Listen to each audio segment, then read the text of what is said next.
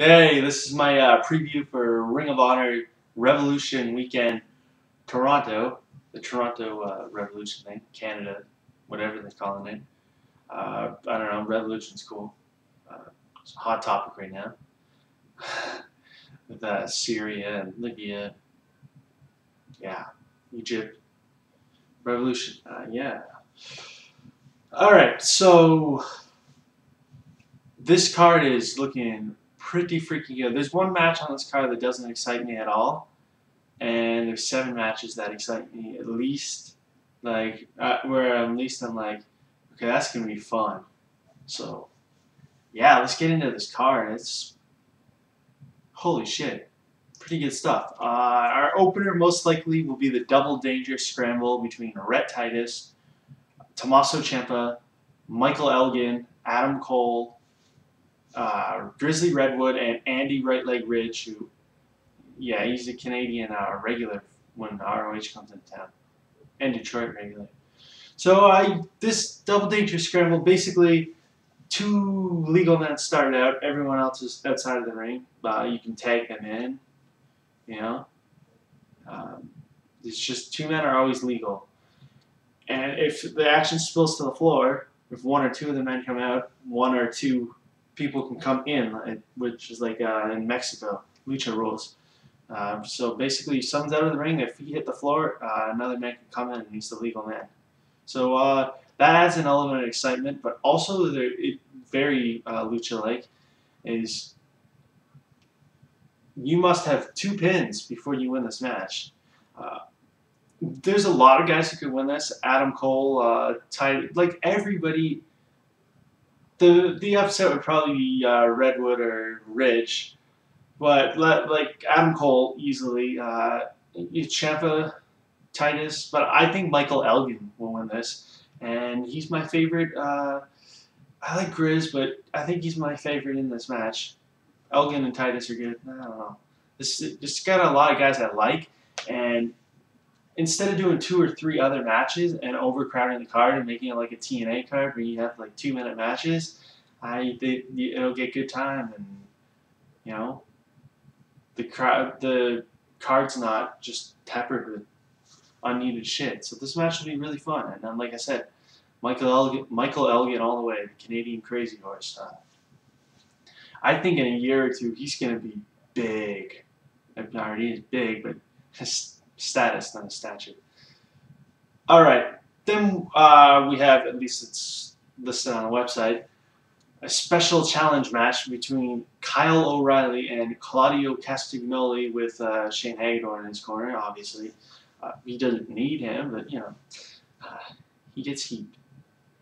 So Kyle O'Reilly's got this really determined style, but he's smaller, and Claudio, the much bigger guy, looked for him to throw around O'Reilly. But like every match Claudio has with the smaller guy, whether it be Quackenbush or Pac or Matt Seidel, aka Evan Bourne, just exciting stuff. I mean, there's some crazy shit. Just imagine the size difference. Imagine a little guy like twirling around, and Claudio catching him and throwing him up, uppercutting him, all that shit. It's gonna be a great match. At the very least, it's gonna be very good and very fun. All right, well, you know. Claudio might knock him out cold, but it's going to be fun. All right, then we have a Manhattan Mayhem 4 rematch. Steve Corino versus the Prodigy, Mike Bennett. Yeah. Anyone excited for this? Anyone? Not even Mike Bennett's mother's excited. Anyway, I'm hoping Steve Corino deliberately gets disqualified. Yeah, I would love to see, I don't know, maybe get a spike or something and start stabbing Mike Bennett in the head, set up for a hardcore match of some type, street fight. I think that'd be kind of cool. I think Bennett would excel in a street fight type of environment. It would hide some of his technical, some of the wrestling abilities missing, basically. I'm not saying he's bad, I'm just saying he's missing something. I don't know, it's in the ring, but it's something. I don't know what it is. It's not moves, it's something specific. He needs to be hit harder or something. Alright, let's get back to the good stuff. This should be the most fun match on the card, in memory of Sweet and Sour Larry Sweeney. Colt Cabana, Boom Boom, versus the Lizard Man, Delirious. Yeah, Delirious is coming back. Probably, well, he'll be back every once in a while, but this is for a very special occasion.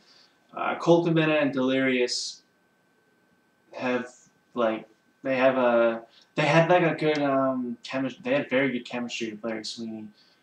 Classic fun stuff. I expect great stuff out of this, and I will be second row chanting "Sweet and Sour." You know, just yeah, love Larry Sweeney. So, all right, then we have a Big Bang rematch: Davey Richards versus Kenny King of ANX. This match is very good. Davey's pretty driven. He's going to be hard to beat. But I like King a lot. I think since their Big Bang match, well, obviously Davey became a main event level guy, and Kenny King is probably where Davey Richards was at the Big Bang, around that level. Actually, it's very similar. He's in a great tag team. They could win the tag titles. I mean, it's a lot of similarities. He's starting to get better. I expect a very good competitive match. Alright, then we have a grudge match. Christopher Daniels with Truth Martini versus El Generico. Now, if you don't know yet, you're probably like, why the hell is Christopher Daniels with Truth Martini? Well, what happened was Christopher Daniels took the Book of Truth during, I don't know if it's a match or competition, I can't remember. It was a couple months ago, I think. He took it, and he had it, and he was reading through it. He said he read it, and he threw it in the trash on a video wire. Well, he brought it back to the ring at, the Center Stage WrestleMania weekend show, the second one. And during a match between Generico and Strong, it might have been after the match, might have been post-match, but he basically is facing Roderick in the House of Truth, and then he turns around and nails Generico with the book. Even Michael Elgin was shocked. It was a very good surprise. They had it. It was well done, and yeah, obviously Generico's not going to take kindly to getting smacked in the head with like a 700-page book. It's like getting hit in the head with "Have a nice day." I'm reading that right now. So yeah, just Daniels. Back to his kind of old way, sort of, but with the House of Truth, which makes the House of Truth way stronger. And you got Generico. You feel more empathy for this guy than any other guy. Every big blow he takes, you feel he's just you get behind him.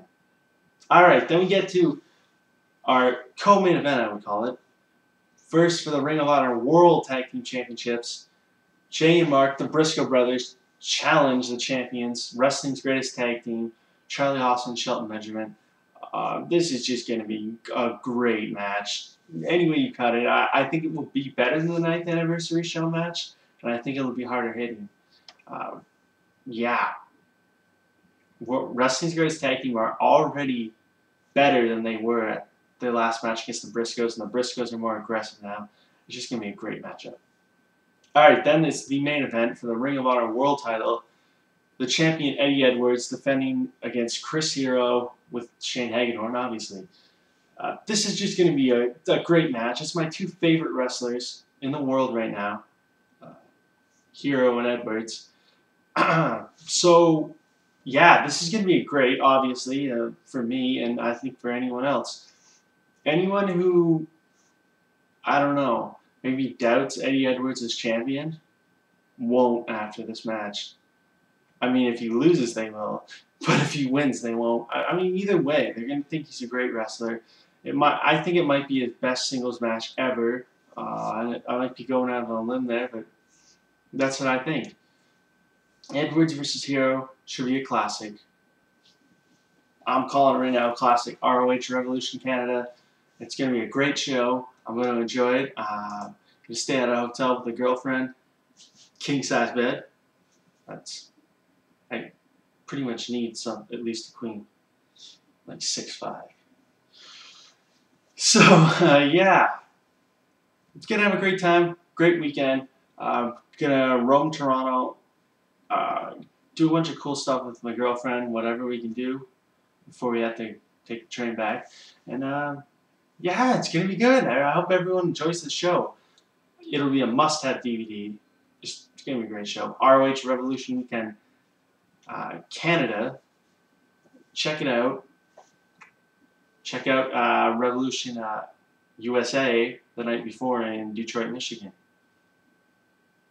So that's going to be good. It's going to be hardcore. The Detroit show's more hardcore. It's Detroit. Alright, everybody, enjoy the matches, and I'll see you later.